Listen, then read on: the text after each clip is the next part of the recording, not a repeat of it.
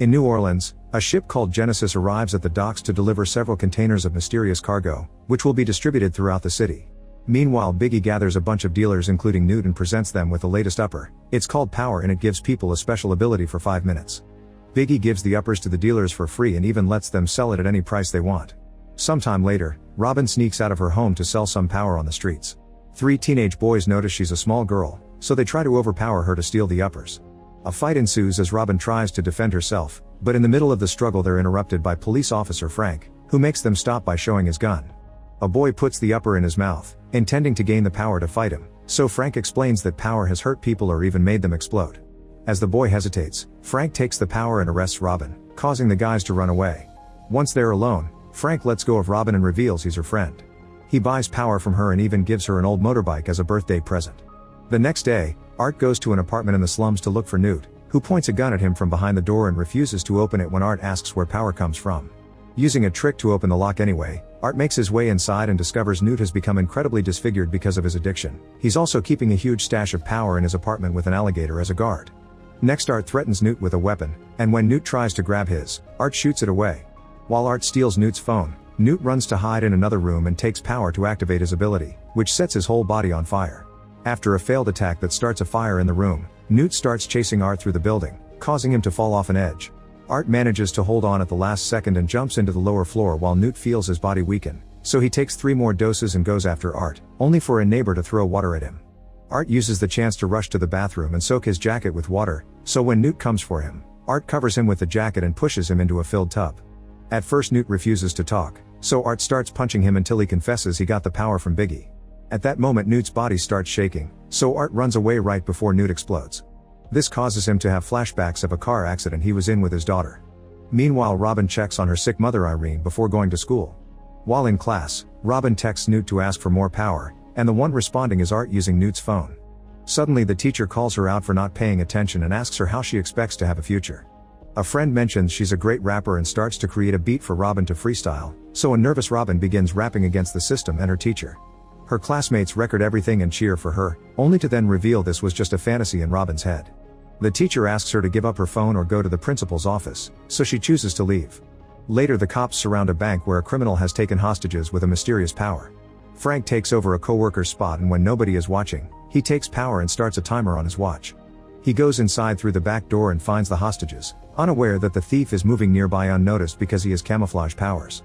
The guy hits Frank to knock him down then runs away with the money, so Frank immediately starts chasing him by following the bags. As his skin continuously changes colors, the thief runs and hits a few civilians before stealing a bicycle. A car ends up crashing against him, so he drops the bike and gets on a tram instead. When he checks the bag, a powder bomb explodes and gives away his location, so now Frank can follow him on the bicycle. The driver stops when Frank shows his badge and the thief runs away again, going through a cafe before ending up in an alley. Frank follows him and falls, allowing the guy to take his gun and shoot him. However, Frank's power is to be super tough and the bullet just bounces, allowing Frank to quickly recover and finally grab the guy, beating up him with extra strength until his captain makes him stop. After everything is over, the captain scolds Frank for using power and asks for his gun and badge. Frank points out that criminals have an advantage over them if they have superpowers, so this is the only way to fight fairly. There are also higher-ups often coming to cover up the situation, so Frank can guess the captain knows more than he says and offers to work off the record. The captain decides to give Frank a picture of Art and tells him he's believed to be the source of power, so they need to catch him to end their problems. In the evening, Art waits in the restaurant where Robin usually meets Newt. When Robin arrives, he watches her from afar but doesn't approach her. Robin doesn't see Newt and decides to leave, only to find her bike tire has been slashed. Suddenly Art grabs her and throws her in the trunk of his truck to then take her to a secluded area, threatening to go after Irene if she doesn't talk. Robin agrees to cooperate and is let out, telling him she got the power from Newt but doesn't know anything else. Then Art shows her a picture of a woman and a bald man, but she doesn't recognize either of them. While they talk, Robin sends Frank a text asking for help, so Art immediately takes her phone away. Next, Art makes her call a number he found on Newt's phone and she pretends to be a dealer in trouble, so she's told to go to a specific supermarket and ask for alligator wine. The duo makes it to the market and while Robin asks for the wine, Art gets distracted by a random customer and loses track of Robin. The girl is taken to see a man in the back called Quayo and instead of asking him about the source like Art told her, she tells Quayo all about the scary dude waiting outside. Quayo takes some power and goes to confront Art, who threatens Quayo with scissors.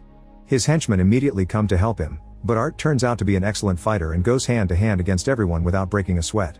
At the same time the office Robin is in starts moving and it's revealed the room is inside a huge truck, which is trying to leave. She tries to get out, but the door has been locked. Art continues to knock out or shoot down the guys, and sometimes the bullets hit the truck, so Robin has to hide to avoid being hit. Once all the henchmen are down, Art tries checking on Robin, allowing Quayo to shoot him by surprise. The bullet hits Art but he keeps on moving, shooting Quayo to death too. Then Art finally opens the door to rescue Robin, however the pain causes him to start hallucinating and think Robin is his lost daughter Tracy. Thankfully Robin's voice snaps him out of it and he notices another door, which he shoots open to discover a secret computer room with monitors that track all of Power's users. Art realizes that the distributor is giving away Power for free because he's using the locals as lab rats to test the product. They also find a notification that mentions a presentation happening in around 2 hours. Meanwhile Quayo manages to push the bullets out of his body thanks to the effects of Power still going. While Art is distracted by the screen, Robin runs back into the market to ask for help, only to be found and hit by Quayo. When he's about to stab her, Art tackles him to the ground and stabs him over and over until the power effect runs out and Quayo dies. Robin tries to escape and finds the doors locked, so she grabs a brick to break it. However Art begs for help and confesses he just wants to find his daughter as he offers Robin a bunch of money before passing out. Moments later Art wakes up in a vet's office, where Robin is stitching his wounds. Once he's better, he leaves for the special event, and Robin forces him to take her with him by stealing the car keys. In the meantime, Frank is worried about Robin and goes to her home, only to overhear some cops harassing Irene. Frank sneaks into the house through the window and changes clothes to pretend to be Irene's lover coming to her defense. He whispers to her that he's Robin's friend before confronting the cops, asking them to show their badges and a warrant for the camera. The cops immediately leave, so Frank runs after them and uses some tape to stick the phone to their vehicle, that way he can track them down. On the way to the event, Art explains he used to be a soldier and was put in experiments for Power by a corporation called Teleos. He took Power once and almost killed him but he survived, unlike his army friends. Eventually he quit and started a new life, but when Tracy was born, she had permanent powers because the component was already in Art's seed. When Teleos heard about this, they wanted to take Tracy away to experiment on her, so Art tried running away with her. Unfortunately they were followed and the henchmen forced their car to crash. Art got stuck and couldn't move, so he had to watch how Tracy was kidnapped. As he shares the story, the memory mixes with reality and he starts driving like crazy, but fortunately Robin snaps him out of it before they crash. Eventually they make it to the presentation location and Art makes Robin wait outside. When Art gets in, a guard tries to stop him because he isn't on the list, so Art quickly knocks him out and finds a Teleos card among the paperwork. Then Art takes the guard's jacket and sneaks into the presentation pretending to be an employee. Biggie is presenting Power to a South American cartel leader, explaining his goal is to reach the next evolutionary step. They've taken the DNA from different animals to gather the best survival skills so humans can have them too, and Biggie hopes that with his guest's investment one day they can create a permanent version of Power. Meanwhile outside, Frank finds Robin and tries to convince her that Art is behind Power, but she refuses to believe him. Back to Biggie, he asks a woman to get inside a tank and take some power. Her skin immediately begins getting frosty and it's revealed she can control her body temperature. While she breathes frost on the glass for fun, Art silently approaches a bartender and kills him with an ice statue. Then Art approaches Biggie with a gun hidden under a tray, but Biggie recognizes his face. Art tries to threaten him, but at that moment an employee finds the body and screams, so he hits him and grabs him hostage instead.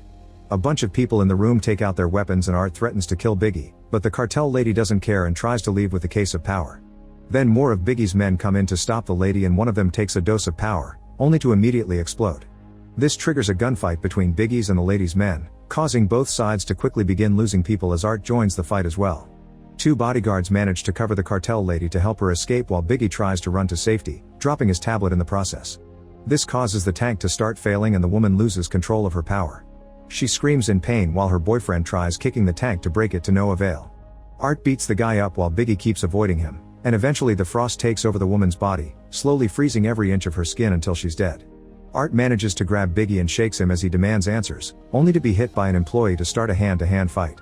After pounding her head on the tank, Art uses her own taser to knock her out then goes after Biggie again. He shoots Biggie's fingers off and shows him the picture, so Biggie finally explains those are Dr. Gardner, the head of the project, and her bodyguard Wallace, who took Tracy. They can be found on the boat called Genesis, which carries the whole operation. At that moment Frank gets inside and tries to arrest Art, only for Art to quickly disarm him. As they argue over Robin, Biggie takes a dose of power and begins transforming into a huge monster that hits the ceiling and causes the whole building to shake. Bullets do nothing to him, so Art runs away and Frank catches up to him by sliding under Biggie. The duo takes a back corridor and as they run, Art opens a bunch of gas canisters while Frank steals some power. When they make it to the exit, Art shoots the gas canisters and causes a big explosion that kills Biggie and sends a shockwave to the street before Biggie's hand lands on a car. Afterward, Frank arrests Art, and when Robin tries to defend him, Art just tells her to go home. While Robin gets on her bike, she sees Wallace among the cops and recognizes him from Art's picture, so she decides to follow him. Meanwhile, Art tells Frank that in a few seconds his captain will tell him to take him somewhere else instead of the precinct. His prediction comes true and Frank realizes his captain is part of Teleos' bribed men in the force. Frank finally hears Art out and learns his daughter has been the sample they used to make power, which will spread to the rest of the world if they don't stop it. They agree to work together and make a plan, so by the time Teleos men surround the car, Frank is already gone. Afterward, Art is taken to the Genesis and meets with Gardner, who was the one to experiment on him during his army days. Robin is watching nearby, and Frank is furious to see her when he arrives. After a pointless argument, Frank gives her a special earbud so she can keep guard and inform him of anything happening in the area. Then Frank takes some power and approaches the guard, who shoots him down before going away, leaving the door open because he thinks Frank is dead. Frank quickly recovers thanks to his power but loses the bud that connects him to Robin as he sneaks inside, knocking out the guard by surprising him from behind. Worried about the lost connection, Robin decides to sneak in too and hides inside a van, which is loaded onto the ship. Next, Robin searches around the control room and finds Frank cuffing a bunch of unconscious workers. On the monitors, the guys escorting Art ask for the door to be opened, so Robin presses a button as a cover. They realize there's a map of the ship and full access to all the doors there, so Frank takes a gun and the earbud, asking Robin to guide him while he goes to save Art. After he leaves, Robin closes the very heavy door for safety. At that moment the alarms go off and Wallace takes power so he can punch the doors down by force. While looking at the different monitors, Robin finds Tracy and gets distracted, so another powered guard finds Frank, quickly disarming him. A hand-to-hand fight begins, but Frank can't cause any damage because the dude is made of rubber. In the struggle, Frank loses the earbud again and Robin has to talk to him through the speakers, so Wallace finds her location and begins punching her door. Frank gets stuck in a tight rubbery hold, but he manages to punch the guy and release himself before dragging the man to a nearby door. Robin immediately closes it and the guy's arm gets trapped, meaning it'll break when the effective power stops. At that moment Wallace finally brings down the thick door, only to discover Robin has broken the computer with an axe and escaped through the emergency hatch. As the ship takes off, Frank takes more power before retrieving his gun and continuing his search. Meanwhile, Art reveals he's had a power dose in his mouth all along and convinces the guard to let him go to avoid the consequences of his powers. At that moment both Wallace and Frank find him, so Wallace punches Frank before turning to Art. Frank passes his gun to Art, who shoots Wallace twice, easily killing him. Back to Robin, she searches the lab area and hears a guard coming, so she hides and waits for the right moment to knock him out from behind. Then she takes his keycard and finally gets access to the lab rooms, where she finds Tracy and notices the scars on her body from the experiments. At first Tracy is wary, but she immediately becomes happy when she hears her dad is there. Suddenly Gardner comes looking for Tracy too, but the girls manage to hide under a hatch just in time. Then they run off and on their way out, a random plant becomes healthy again when Tracy touches it. Soon they make it to the deck and reunite with Frank and Art, who finally hugs his daughter again.